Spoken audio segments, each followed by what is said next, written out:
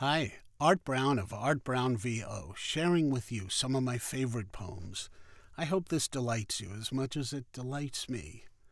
Yesterday, January 19th, was the birthday of Edgar Allan Poe. Besides essentially creating the detective novel, creating the horror novel, he's probably most well known for this. Once upon a midnight dreary, while I pondered, weak and weary, over many a quaint and curious volume of forgotten lore, while I nodded, nearly napping, suddenly there came a tapping, as of someone gently rapping at my chamber door.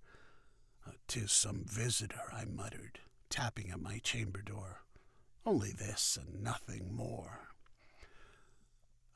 Distinctly I remember, it was in the bleak December, and each separate dying ember wrought its ghost upon the floor. Eagerly I wished the morrow. Vainly I had sought to borrow from my books surcease of sorrow for the lost Lenore, for the rare and radiant maiden whom the angels name Lenore, nameless here forevermore.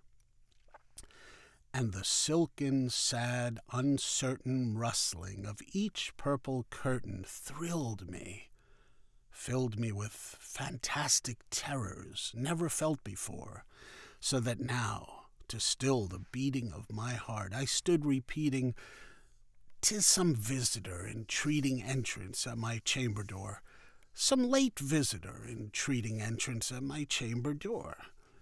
That it is, and nothing more." Presently my soul grew stronger, hesitating then no longer. "Sir," said I, "or madam, truly your forgiveness I implore, but the fact is, I was napping, and so gently you came rapping, and so faintly you came tapping at my chamber door, that I scarce was sure I heard you. Here I opened wide the door. Darkness there, and nothing more. Deep into that darkness peering, long I stood there, wondering, fearing, doubting, dreaming dreams no mortal ever dared to dream before. But the silence was unbroken, and the stillness gave no token, and the only word there spoken was the whispered word, "Lenore." This I whispered, and an echo murmured back the word, "Lenore." Merely this, and nothing more. Back into the chamber turning, all my soul within me burning, soon again I heard a tapping somewhat louder than before. "Surely," said I, "surely that is something at my window lattice. Let me see then what thereat is, and this mystery explore. Let my heart be still a moment, and this mystery explore. 'Tis the wind, and nothing more." Open here I flung the shutter, when, with many a flirt and flutter, in there stepped a stately raven, of the saintly days of yore. Not the least obeisance made he, not a minute stopped or stayed he, but with mien of lord or lady, perched above my chamber door, perched upon a bust of Pallas, just above my chamber door, perched and sat, and nothing more. Then this ebony bird, beguiling my sad fancy into smiling, by the grave and stern decorum of the countenance it wore, "Though thy crest be shorn and shaven, thou," I said, "art sure no craven, ghastly, grim, an ancient raven wandering from the nightly shore. Tell me what thy lordly name is on the night's Plutonian shore. Quoth the raven, nevermore. Much I marvelled this ungainly fowl to hear discourse so plainly, though its answer little meaning, little relevancy bore. For we cannot help agreeing that no living human being ever yet was blessed with seeing bird above his chamber door, bird or beast upon the sculpted bust above his chamber door, with such name as Nevermore. But the raven, sitting lonely on the placid bust, spoke only that one word, as if his soul in that one word he did outpour. Nothing farther than he uttered, not a feather than he fluttered, till I scarcely more than muttered, other friends have flown before. On the morrow he will leave me, as my hopes have flown before. Then the bird said, nevermore. Startled at the stillness broken by reply so aptly spoken, doubtless, said I, what it utters is its only stock and store, caught from some unhappy master whom unmerciful disaster followed fast and followed faster, till his songs one burden bore, till the dirges of his hope that melancholy burden bore, of nevermore. But the raven, still beguiling all my fancy into smiling, straight I wheeled a cushioned seat in front of bird and bust and door. Then, upon the velvet sinking, I betook myself to linking fancy unto fancy, thinking what this ominous bird of yore, what this grim, ungainly, ghastly, gaunt, and ominous bird of yore meant in croaking nevermore.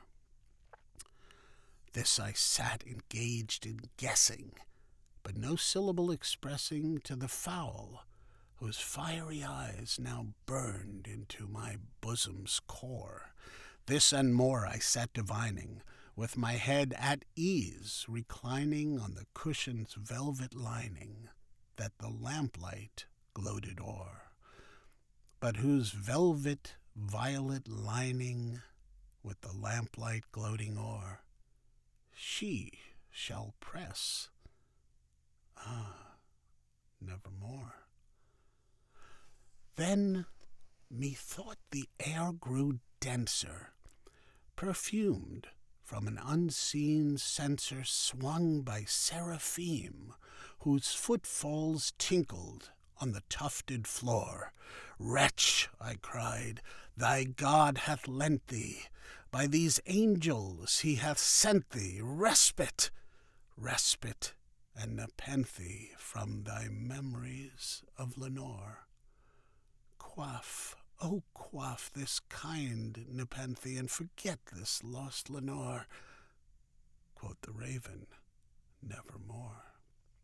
Prophet, said I, thing of evil, prophet still if bird or devil, whether tempter sent, or whether tempest tossed thee here ashore, desolate yet all undaunted, on this desert land enchanted, on this home by horror haunted.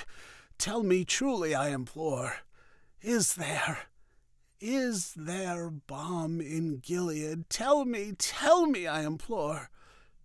Quoth the raven, nevermore. Prophet, said I, thing of evil, prophet still, if bird or devil, by that heaven that bends above us, by that God we both adore, tell this soul with sorrow laden if, within the distant Aidenn, it shall clasp a sainted maiden whom the angels name Lenore. clasp a rare and radiant maiden, whom the angels name Lenore. Quoth the raven, nevermore. Be that word our sign of parting, bird or fiend, I shrieked upstarting. Get thee back into the tempest and the night's Plutonian shore. Leave no black plume as a token of that lie thou soul hath spoken. Leave my loneliness unbroken. Quit the bust above my door. Take thy beak from out my heart, and take thy form from off my door. Quoth the raven, nevermore. And the raven, never flitting, still is sitting, on the pallid bust of Pallas, just above my chamber door, and his eyes have all the seeming of a demon's that is dreaming, and the lamplight o'er him streaming throws his shadow on the floor, and my soul from out that shadow that lies floating on the floor shall be lifted nevermore. Thank you for listening.